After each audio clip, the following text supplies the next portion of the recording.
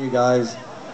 But what I ask every audience is to, when you leave here and you talk to people who weren't right here in the crowd with you, I want you to tell them the usual lie. When they say, hey, did Wayne get in that space bubble? You say, yeah, it was the most amazing, marvelous, supernatural, fucking futuristic thing we ever saw, right?